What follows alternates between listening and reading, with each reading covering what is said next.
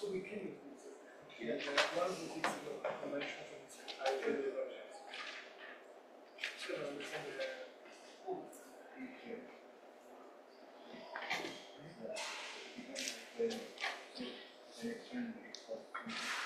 Welcome everybody, thank you for coming today. So in this lecture we have covered algebraic topology and the topological spinner, which really represents the dynamical state of a higher order network. Then we cover the Hodge Laplacian, which couple only cochain of with a given dimension to cochain of the same dimension.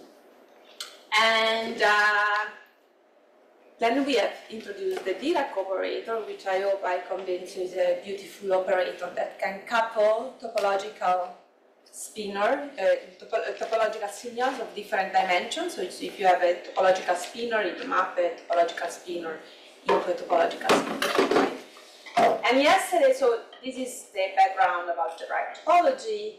Yesterday we have introduced network geometry, so we have introduced a metric in order to enrich the topological description and algebraic topology with a metric. And today we will focus on some new results trying to understand the interplay between network geometry and dynamics. And the dynamics will be described by topological spinors. And this will be based on a very recent preprint that I have in the archive.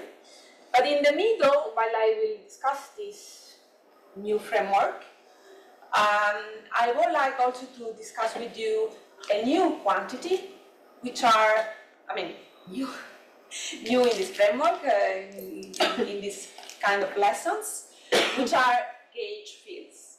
So how can we encode gauge fields in this framework? This is somewhat an open problem in general, for gauge field of any dimension.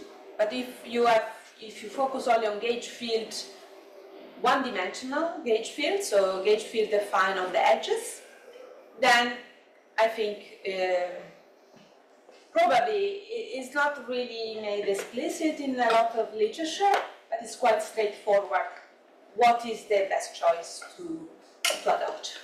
Okay, so I will define the gauge field also for higher dimensional cochain, but that's more of a choice. Okay. Instead, when you have a gauge field on the links, it seems clear what you need to do. Okay. So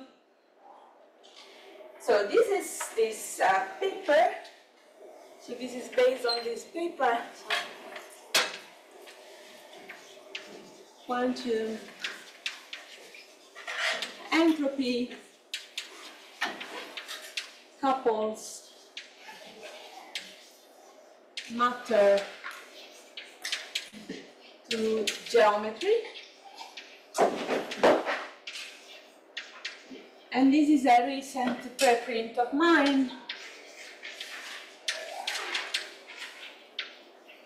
Of course, 2020. Okay, so we start with the definition of what we have. So we have a simplicial or actually also a cell. You remember the cell can encode what happens if you have a square lattice, for instance, complex. Okay, and we consider the dimension equal to 2, so we have node, edge, triangle or square, polygons, and formed by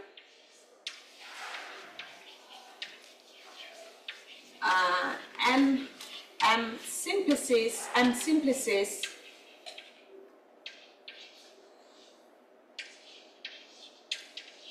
okay, so N0 node, N1 edge, N2 triangle or square, and we define N curly as the sum of N0 plus N1 plus N2.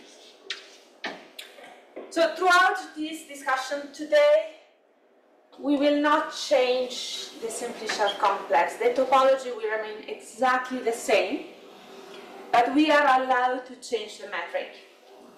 And adding a metric that change, and we want to change the metric together with the matter field.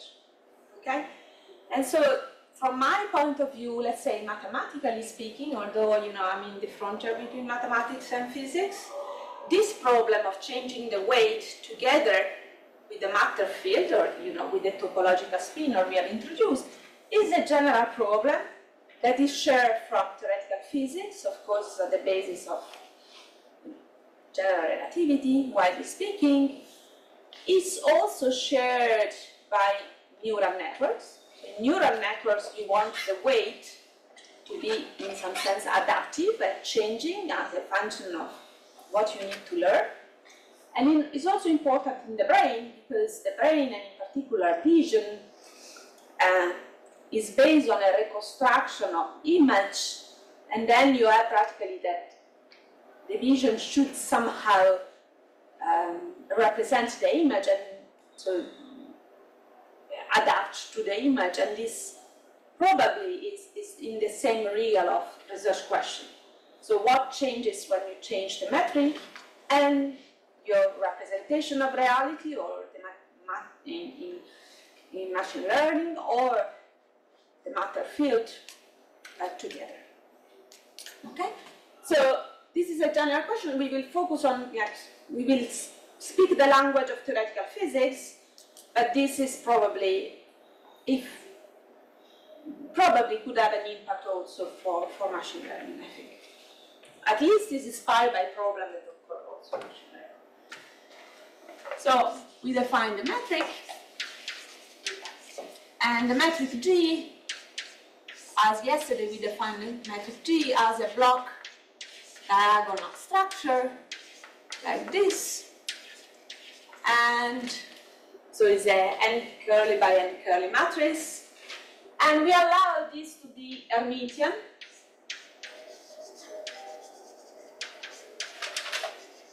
and semi-definite positive.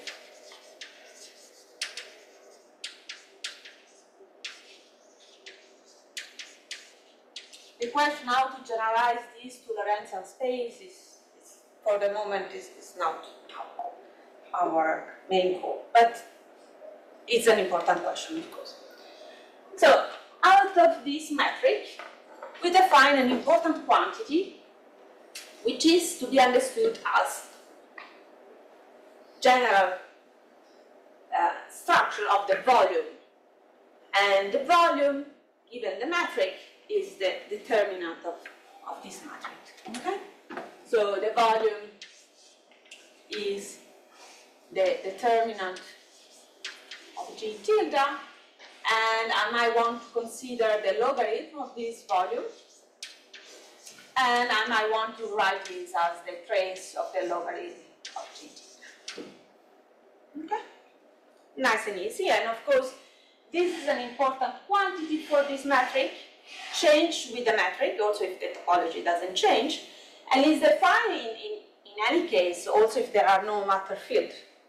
Okay? So then we have matter field.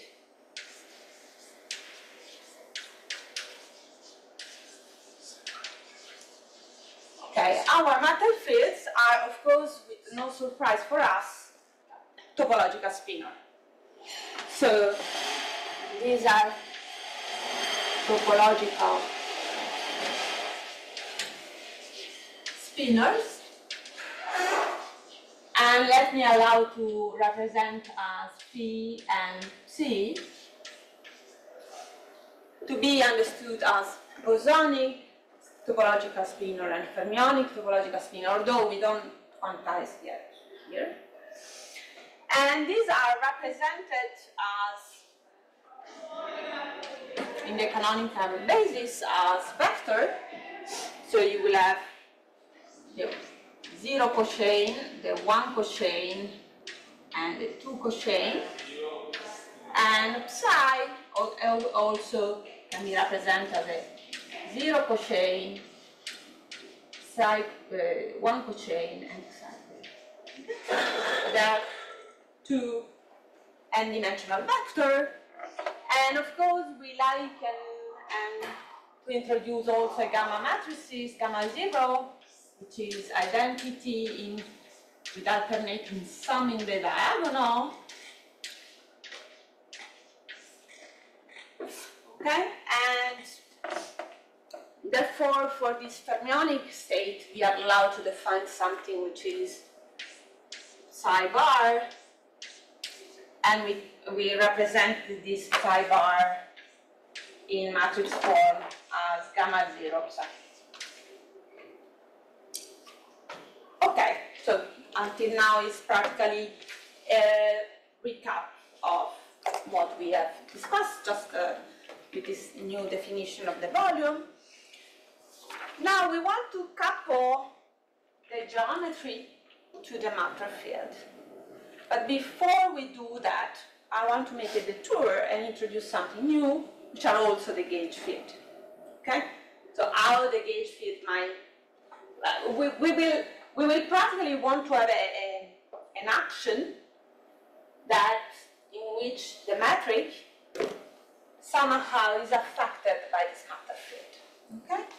But before to do that, we define how we introduce gauge fields, and this is something I think interesting. So this gauge field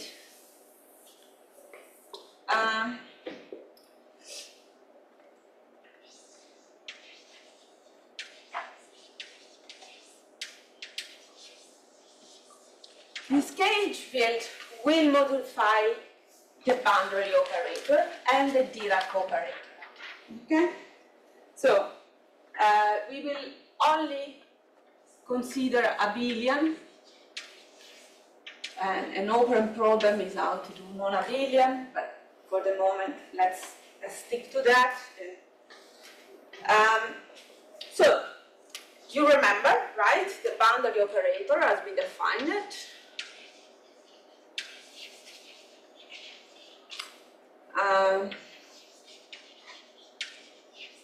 Is a matrix Bn, is represented by a matrix Bn, which is a n minus 1 times an n matrix, okay?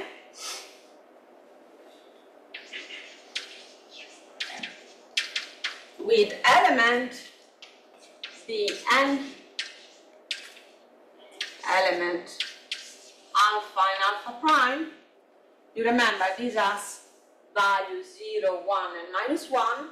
So we have always discussed this 1 if alpha is adjacent and at the same orientation of alpha prime, minus 1 if alpha is adjacent but has opposite orientation than alpha prime, and 0 otherwise.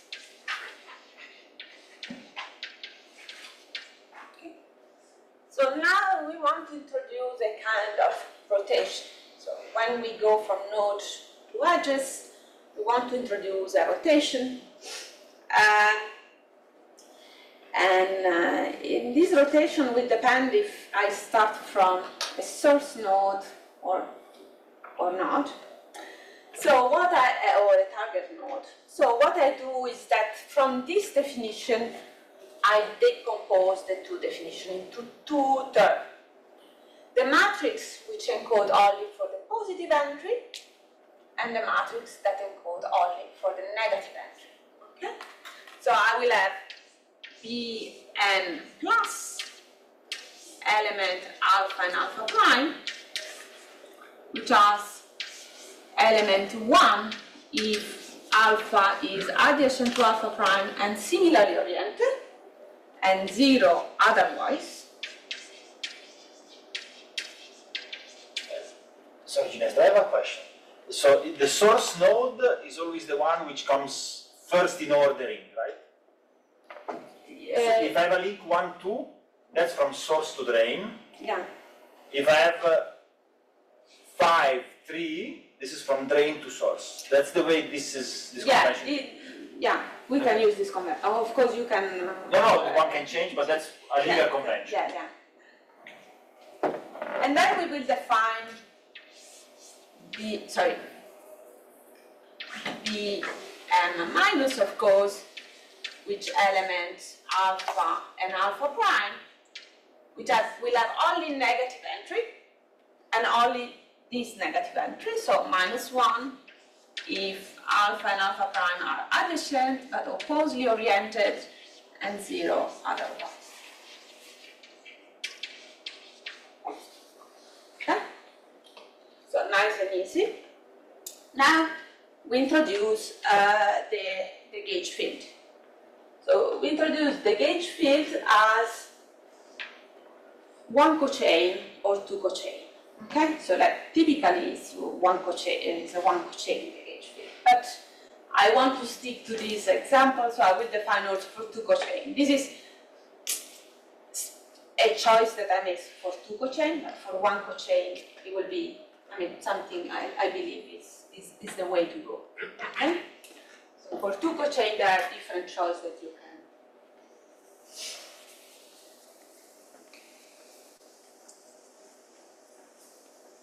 So we will define n cochain an, okay? So define on n-dimensional simplicial complex for n greater or equal than 1, so for NAS it will be for 1 and 2. And out of this cochain, which is represented all, for instance, all the links, the one cochain is defined on all the links, we construct a matrix, and this we construct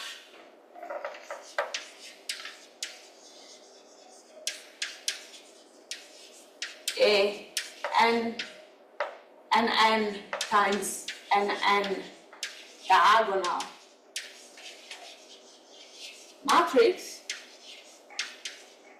which in the diagonal has the then cochain. Okay? So we will define this A at n such that A at n alpha is equal to A n alpha. So we take the diagonal of the one cochain. Okay, now we are ready to define the gauge field, and we will define, at least for one cochain, as sheaf. Okay? And the way to do that is to define new boundary operators, which will depend on the gauge field, and this will be Bn plus e to the minus I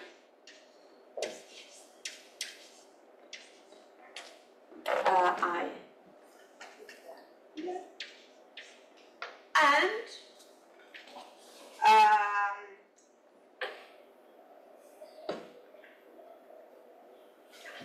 plus b n minus e to the minus a.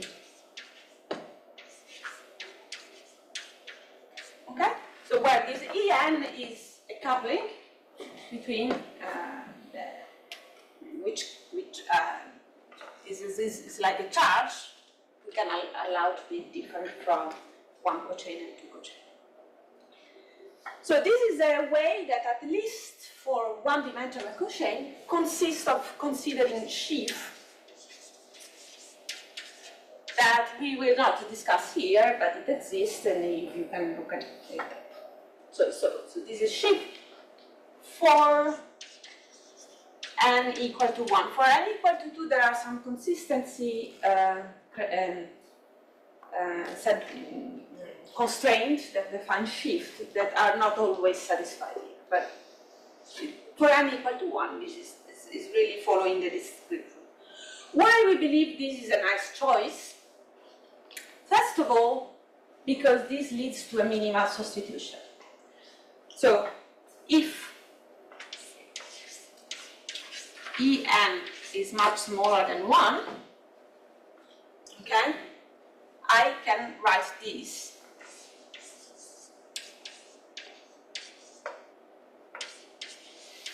I have B plus plus B minus, right? And this is just my Bn.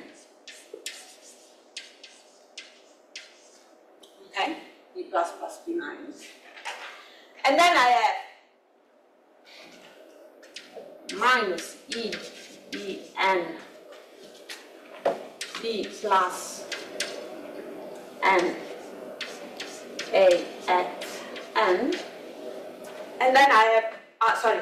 Yeah, because there is a plus here. There's a plus there, okay. It was just a Yeah. There is a plus here. And then I have minus E. No, plus. Okay, so, okay. Okay, plus. So, okay, this, minus.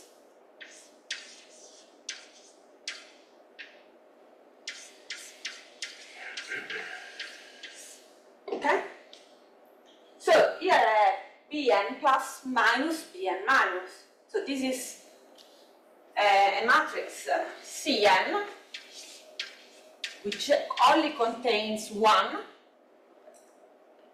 and is 1 if A is positively oriented or A is negatively oriented with n prime, with alpha prime, and 0 otherwise. So this is a sort of adjacency in some sense. And so this, I can write this as the boundary operator minus En Cn A. And I call this minimal substitution. Okay? Minimal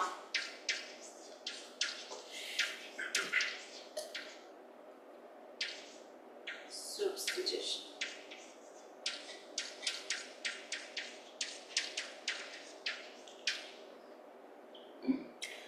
I want to go and try to convince you furthermore that this is a good choice. And because this choice of the boundary operator leads to a graph Laplacian. So the graph Laplacian will be the final term of this sheaf kind of boundary operator. And the graph Laplacian, in this case, becomes what is called the magnetic Laplacian, which is important to study, for instance, the off-standard butterfly. Okay? So let me just show you this connection.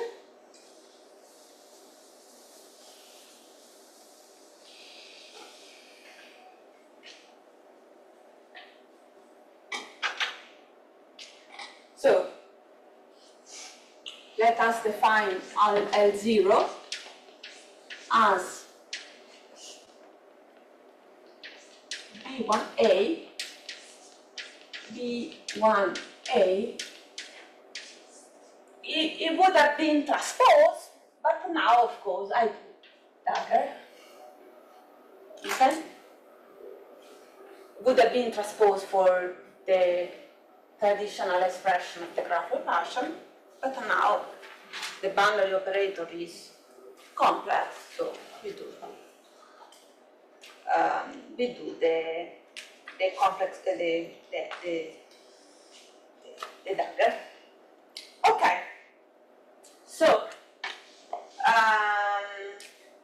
in order to show you that this is the magnetic Laplacian,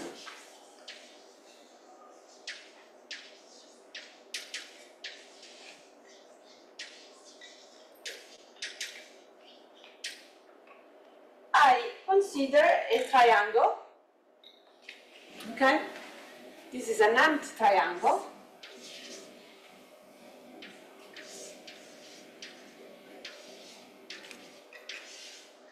is an empty triangle with a given orientation induced by the nodal labels, but now I put a magnetic field inside. And so my choice of the one cochain will be A12 is equal A23 is equal minus A13 is equal to A.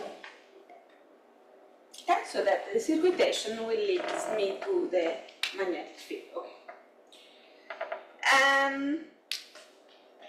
So we write B1. So B1A, this will be between 1, 2, and 3, and here I have 1, 2, 2, 3, and 1, 3.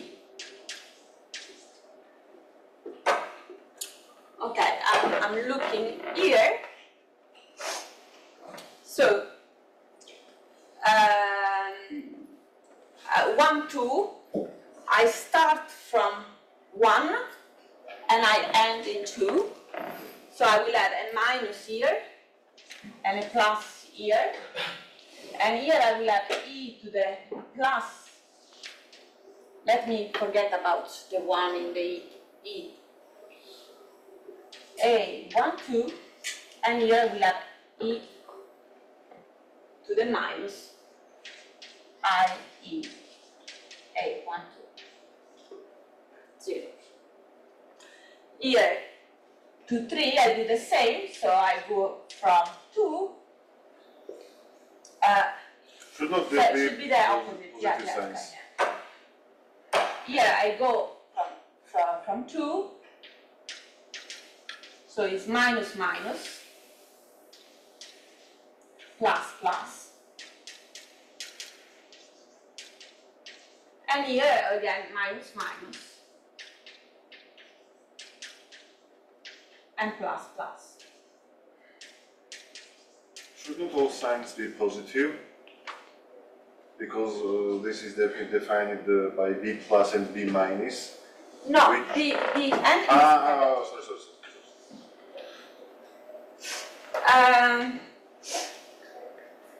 sorry. So let me just remove the indices. So 1, 2 is A, 2, 3 is A, and 1, 3 is minus A. So I should put minus here, plus here, and minus here. And I do this. Okay? This is my B1A. And now I will write the Laplacian.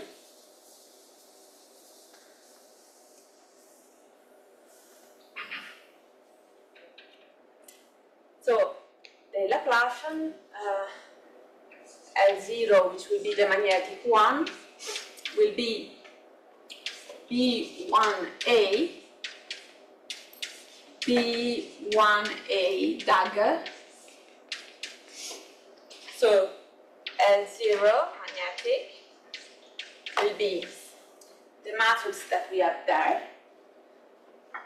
So help me if I get it wrong. So it should be the same as that. So it should be e to the minus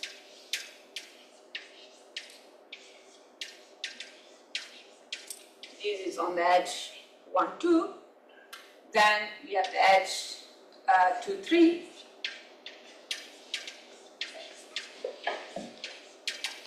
And then we have the edge 1, 3, but with a different convention of the A. So here we have a minus, but we have a plus. And here we have a plus, but we have a minus in this point. Okay, this is B1. We need to do now the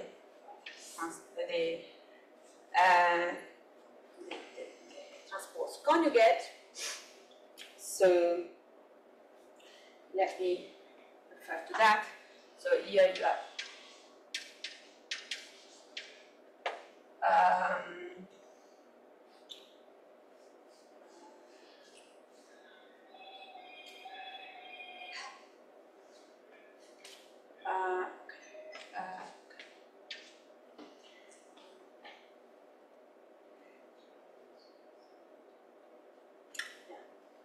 okay. Here it is E. So here we do the transpose and conjugate. E to the minus E A. 0. Then here we need to take this column. So we have 0 minus E to the I E A and E to the minus E A. And then we have E to the minus E. I hope we are going to show what I want, but E to the I. Okay.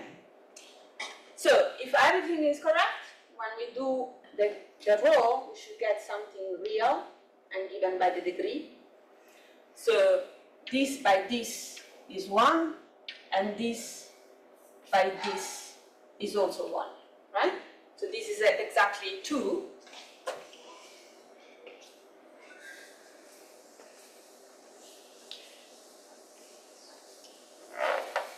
I hope it's useful in any case to go to this detail to convince, but I don't know. Just, so this is 2, and if you do row by column, here you have a minus, and you have minus E and minus E, so you have a face for the off diagonal, which is related to the value of the cochain. So this will be an element 1, 2, and this will be minus E to the minus 2 E A. So is minus 2 the value of the 1, 2, the cochain in the link in the edge 1, 2. Okay? So if I do row by column, I have again the same minus E the minus 2. And this positive. It's positive? It should Yeah. be positive, okay. I don't see that it's positive now. Yes. It's One written three the- Plus. Plus. Okay. Yeah, okay. It should be positive because the cochain in 1, 3 change is minus A. Right? And so you can fill this up. And so here you will have E to the 2I E A. So it should be with the minus in front. It should be a Hermitian matrix. And here the entry is the entries of 2, 3, so this should be minus, and this should be. Okay. So this has the shape of the magnetic Laplacian, which is defined as the diagonal matrix of the degree, and then I don't use A because A is now for simplicity. So I use M, but it's a kind of weighted adjacency matrix. I use M because of magnetic. And then you have that M Rs is equal to E to the 2I A Rs if Rs is an edge of our graph, okay? And 0.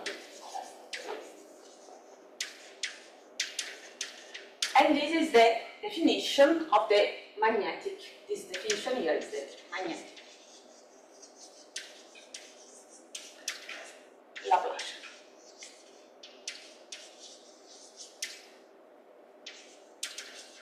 So for given choice of this gauge field, you can get the standard butterfly, right? So if you are on a square lattice and you have magnetic field on each of these empty square, you define a one chain on the y-axis that is proportional to the magnetic field and the coordinate x, and y in the x-axis is 0. This will give you a non-trivial circulation here, and you get the standard value. Sorry, right. And the definition of M, should there be the little e in the... Ah, yes.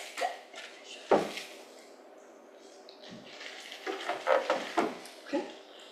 And if you want, you can rescale the e by 2 in order to remove this. Okay, is that good? So this is, I think, is kind of a useful thing, and it's quite useful to understand how the edge field can enter.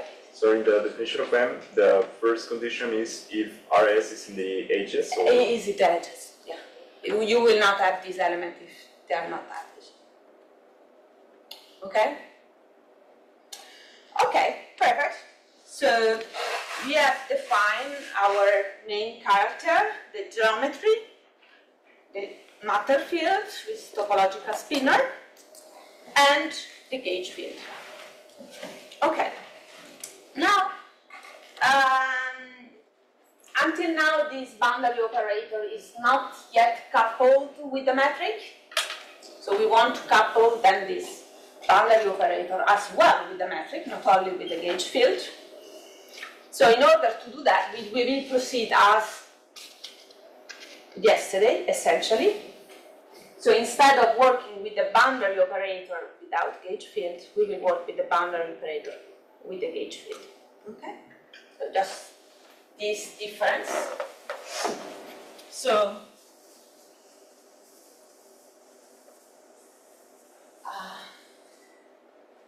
we will define the stereo. I mean, our goal more than the boundary operator is to define the Dirac equation, the Dirac operator.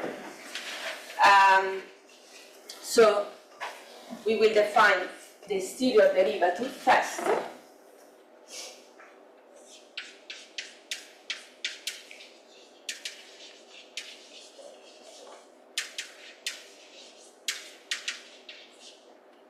And this is D, and we will define as G our n curly but n curly matrix.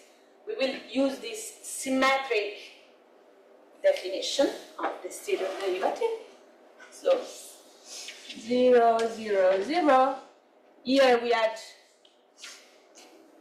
B1 transpose. Now we have B1A dagger. 0, 0, 0, and here we had yesterday B2 transpose, we will have B2A dagger. 0, and this is sandwich with a G2, as yesterday. Okay. And of course, our main player will be the Dirac operator. And the Dirac operator will be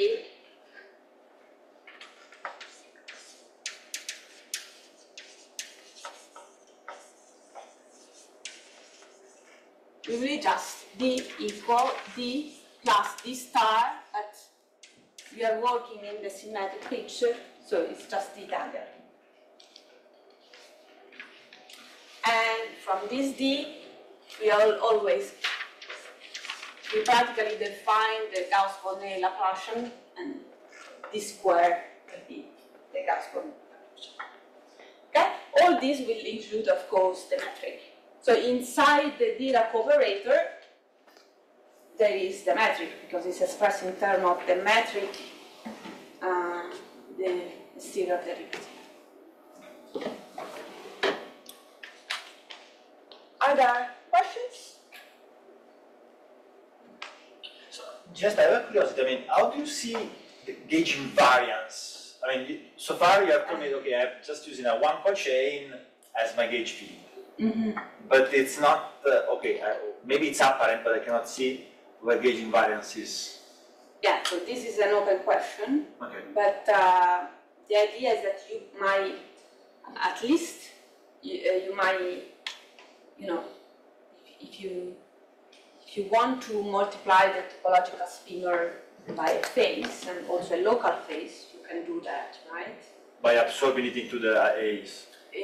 Absorbing this. So it is explicit, one just has to do the substitution like one does. Yeah. I tried to do it in a paper, but I think I didn't do it completely correctly. And also you might want to do non-abelian transformation, that's more tricky. But yes, so this is a research question essentially. This is a way to formalize things that I think is, as far as I understand, is a little bit personal for the moment, but I think it's quite straightforward what I tell you now. Okay, so let me prepare for this discussion next. So now we have the basic element. So we have the geometry, we have the matter field, we have the gauge field. And we want to define an action that combines them together. Okay? So that the metric will depend on the matter field and the gauge field, and so and vice versa. And as I mentioned, this is a general question. It spans from theoretical physics to machine learning, etc., and brain research. So let me just tell you what I think it can be a good action to consider.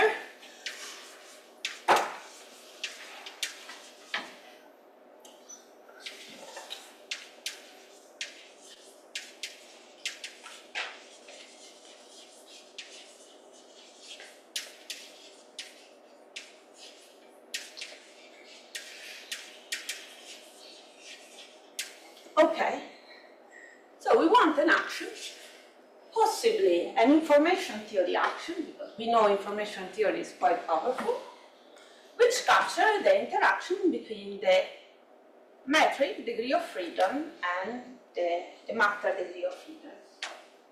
So we have, of course, one contribution which we have already discussed, which is the volume associated to the metric that should probably be taken into account. And we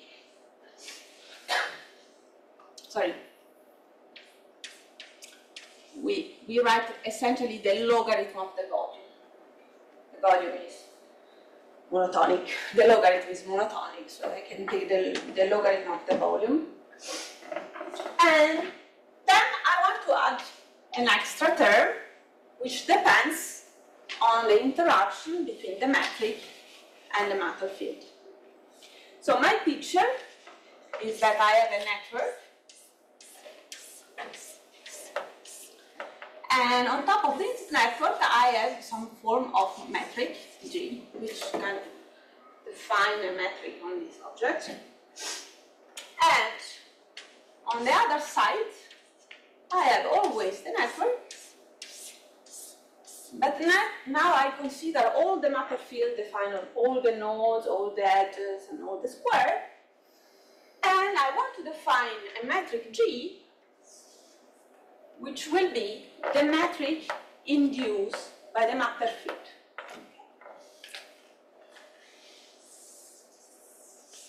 And what I want to say is that one tries to be like the other.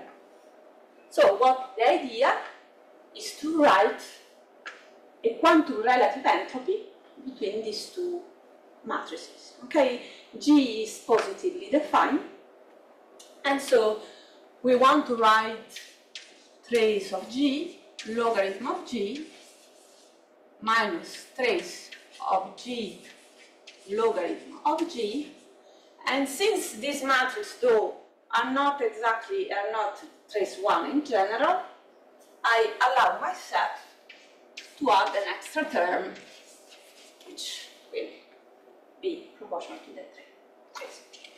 Okay? Sorry, what's in front of the trace in the next to the equal sign? Sigma.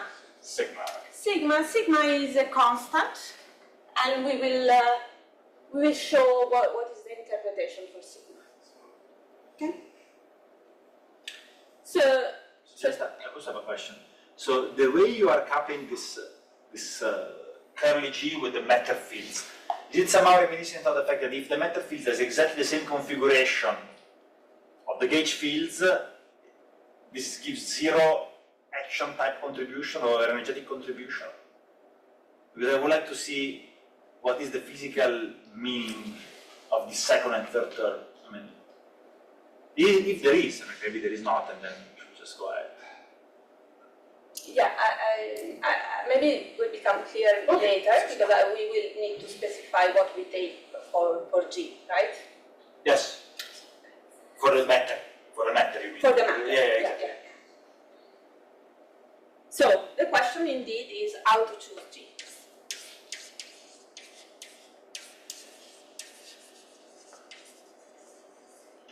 Sorry, the third term is trace of G. Log G, not curly. Yes, okay. That is G, right? So this is There's the one curly and one not curly. this is quantum relative entropy.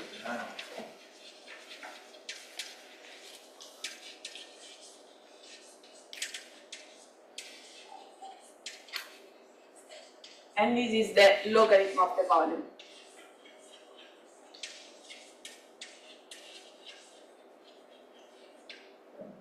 Okay?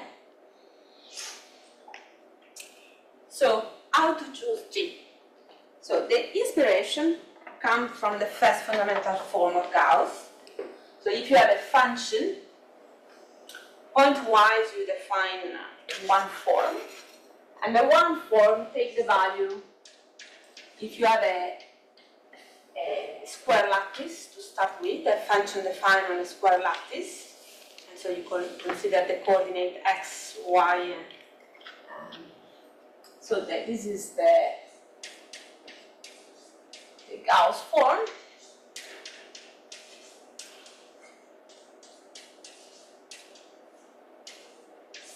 Is given by this. So this can be expressed as the identity plus the outer product between the gradient of f and the gradient of f. Okay? This is the first fundamental form by Gauss for surfaces. Okay? So the idea is to start with something similar. So identity plus the, let me call phi, topological spinor, phi d. Okay? So that's exactly the translation of the exterior geometry described by Gauss. And the fact though is that here you realize something, that you are writing kind of some kind of factor projector, and you can continue on. Right? Write anything you can write with any topological spinor and any Dirac operator, right? So first of all, you can add plus m0 phi. Then if you have a fermionic term, you can add something that depends only once from the Dirac. You want to construct something that is Hermitian.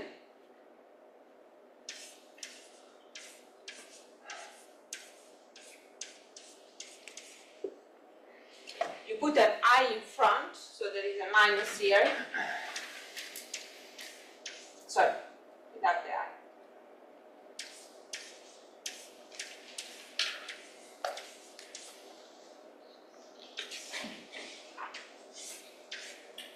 and you can add minus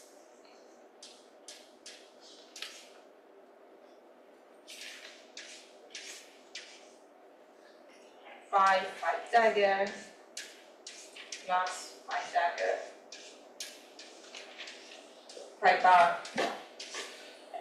So you can add the term, and actually you can also add, these are terms that depend on the matter, but you can possibly also add term that depends only on the gauge field.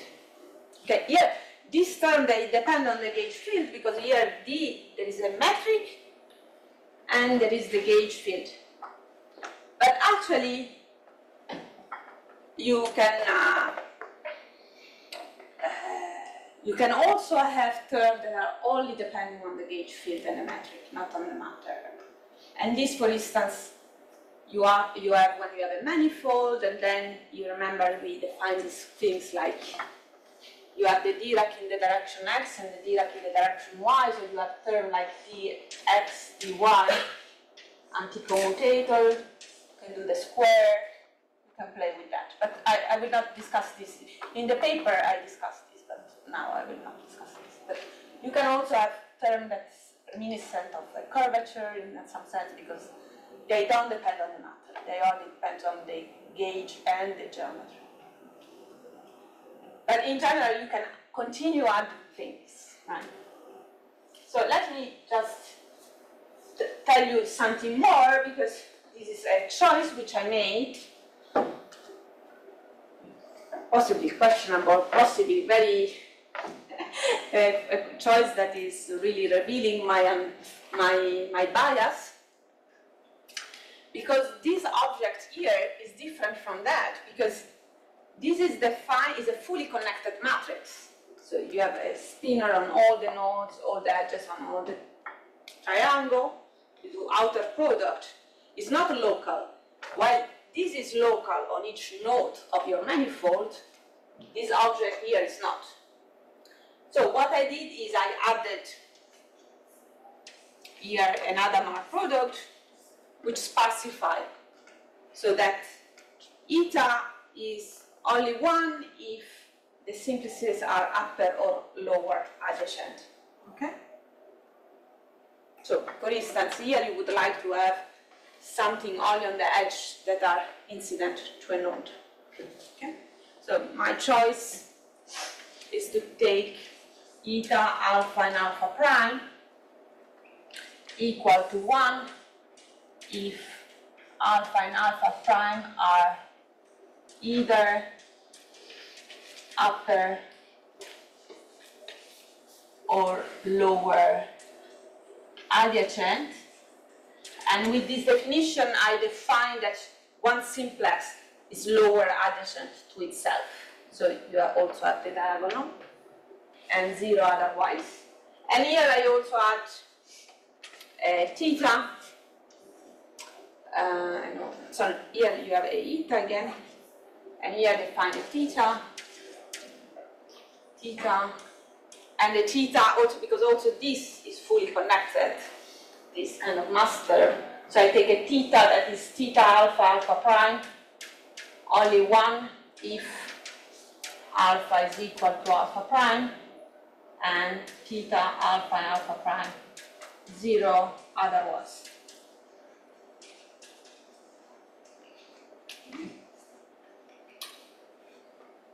So, yeah, maybe I tell you something and then we discuss this action and the motion in the next hour.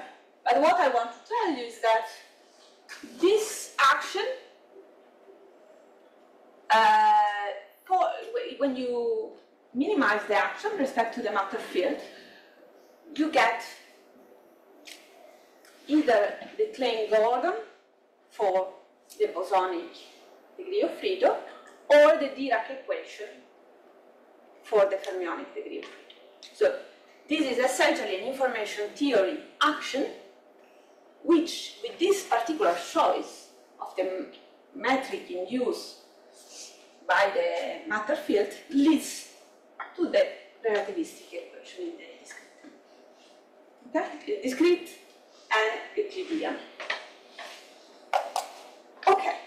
So I don't know if there are questions, otherwise I think this is a nice moment to stop. Maybe I can ask a question. So there is also this residual term in the definition of the entropy, this trace of G curly only. With this one? Yeah. So what's where does that come from? Yeah, because if you define the von Neumann entropy, you define for density matrices. And density matrices have trace 1. Okay? So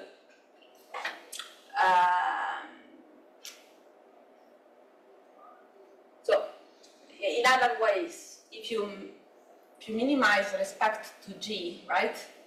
This thing, this has a minimum for G equal to G, where G is, you assume that it doesn't depend on G tilde.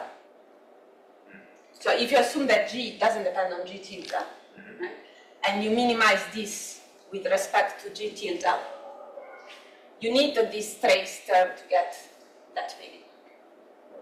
Okay. I have to say that actually there are two different actions one could take. This action and this action, where G tilde, in this picture, like naive picture in which G doesn't depend on G tilde wants to be G to the minus 1. Okay? So in one case you try to smooth, so to reduce to smooth out the mass field, and in another case you want to segment. Okay, so for instance, in image recognition, you have this image with the noise, you use the diffusion to remove the noise, but you don't want to diffuse over the boundary. So you want a metric that goes to 0 if the gradient are high, and in the same time you want to increase the gradient there. In that case you need the choice plus. But for the moment we discuss the choice minus. The equation of motion will be more or less similar, just with a minus difference. Sorry, can I ask you a question? Where are kinetic terms here? Kinetic terms are here, are these. Because this will lead you to the Laplacian.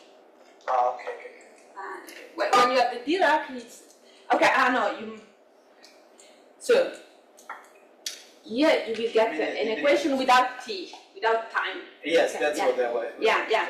So including time is tricky, because including time would mean that you need to have a Lorentzian space-time.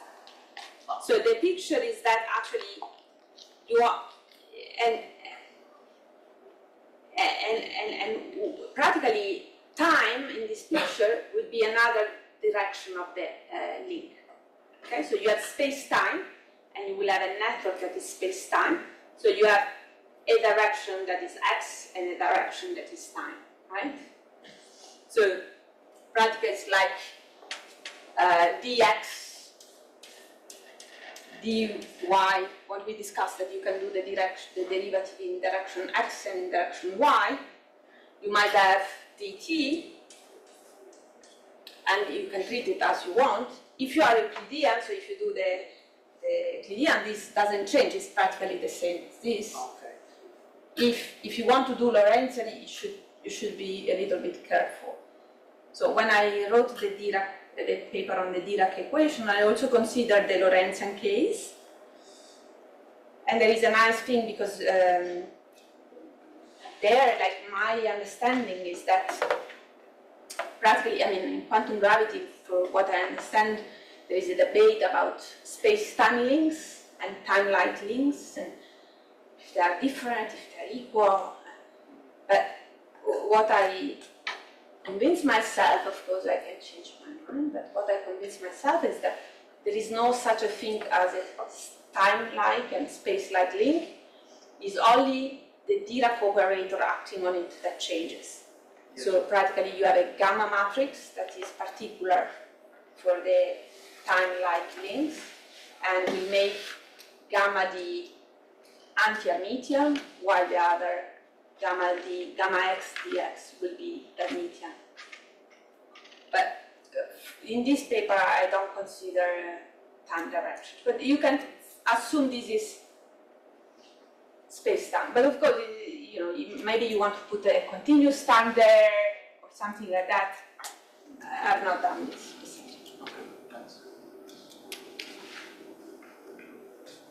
Sorry, maybe one naive question.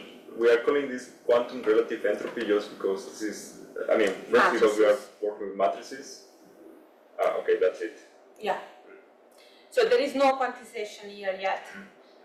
Of course, a nice idea would be if this matrix, this metric matrix could be quantized. And I think for density matrix, if you think like something like this, you can imagine to quantize something like this, but this is not done. For the moment, there is no second quantization. I mean, this is all very new. I mean, the volume term, I put it on Monday. I included on Monday, so very, very fresh. Okay, so stop here. Shall we come back at 1:15? Yeah.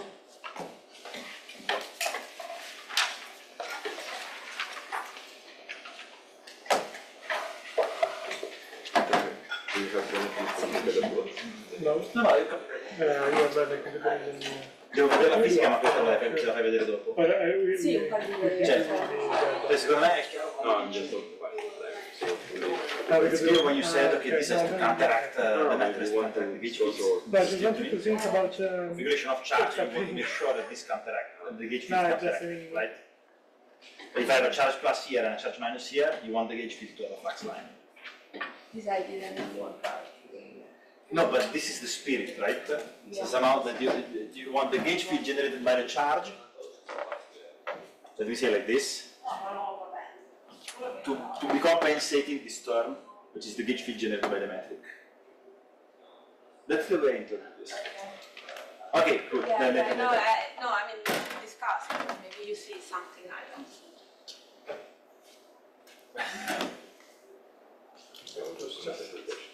yeah.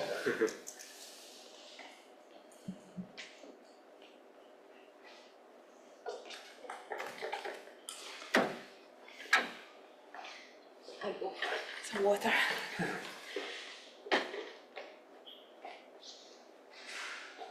Because what I don't understand fully is what's the goal here? She wants to study, and she's defining, okay, there is a,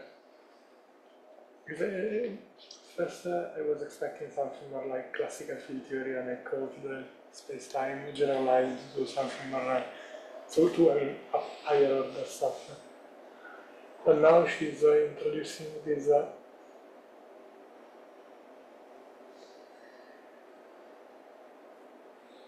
I would have expected G, all these terms to appear in S, not in the log. Yeah, I'm also confused why it's called the action. I mean, to me it's an entropy, but I don't know if they are exchanging the terms. Okay, yeah. Like But that. I mean, quantum, this object, I already saw trace of trace of A log of A minus trace of A log of B is something, right? Yeah, it's this red. It's called the relative entropy. So it's trace of G times log of G, or is trace of no, that's the number. So it's G times log of G, all traced. Yes. Okay. Okay. So you also wanted to check the ambience. Do you get any new results? So it's still. I had some results. No, it's Maybe we'll just check like how we define all these numbers. yeah. Do you want to do it now? Or Soon?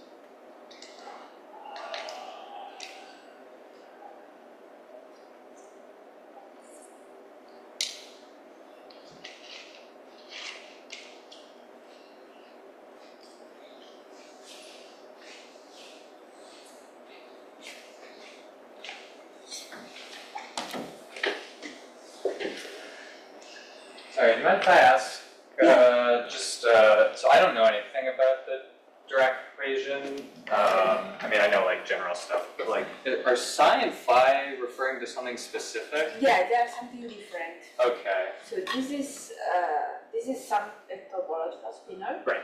This is another one. Okay. This is the function, the polynomial adjacent triangle. Uh-huh. This is another function. Okay, but why? Okay. So you can assume that this is a boson. Okay. This is a fermion. Although we are not quantizing yet, but. Okay. No, just because they look. I mean, they're distinct things here, right? Yes. Like, Yes, we are mixing things together. okay, so this is bosonic and this is fermionic. That's what you're saying. And then you have eta and you have Theta. theta and you have m. Yeah. And then are these subscripts, zeros? I'm just a bit No, lost. these are with other notation. mark products. So elements. Oh. Okay. I totally missed that. Okay, so and then this is M0. Okay, that one's M0. M0, this is MF. Okay. You can consider M boson. Okay. These are other coefficients. Actually, you can put the coefficient also here. Okay, I see. Okay, thank you. So you write it essentially as a sum of, these are sum of projector. Sure, no, yeah, I get that. Essentially, you can also add something that is not a projector if you add this curvature and things like that. But essentially for the now it's a sum of projector. Yeah, I just wasn't sure what, it seemed like this was implied as if like, it's like a standard notation or something. Yeah. Okay, thank you.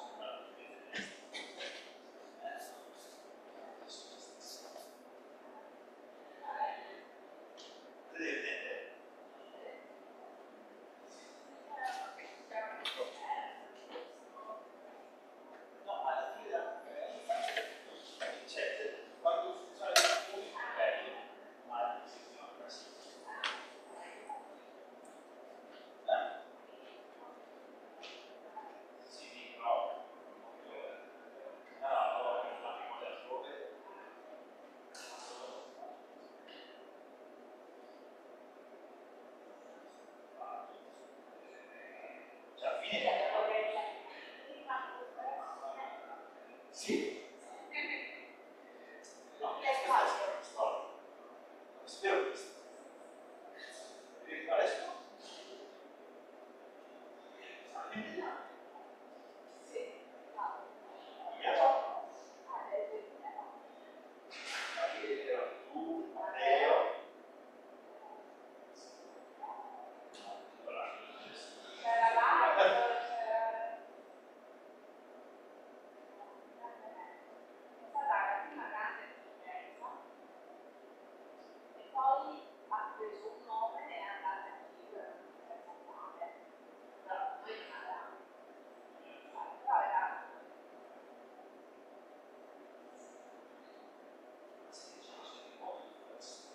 Adesso?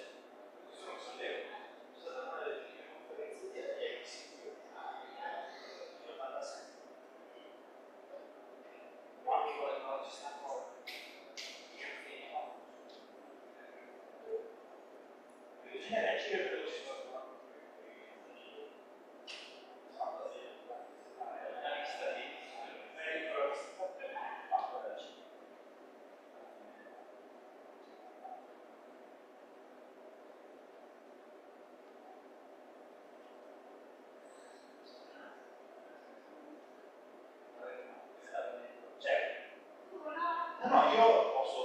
Tu non la vuoi fare? No.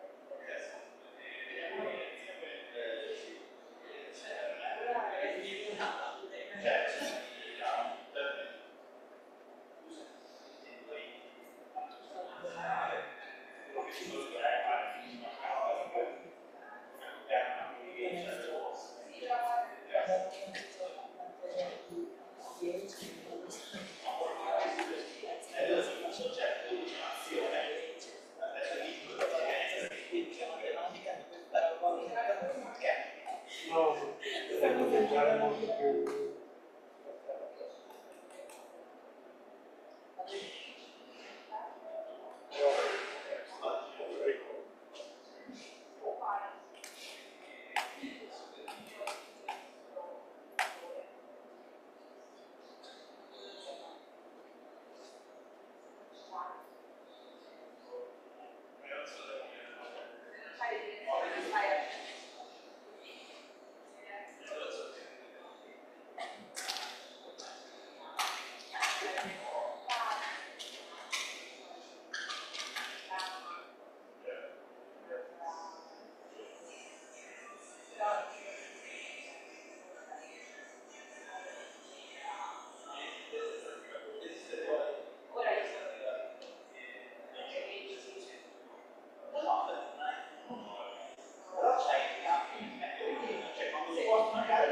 Dirac.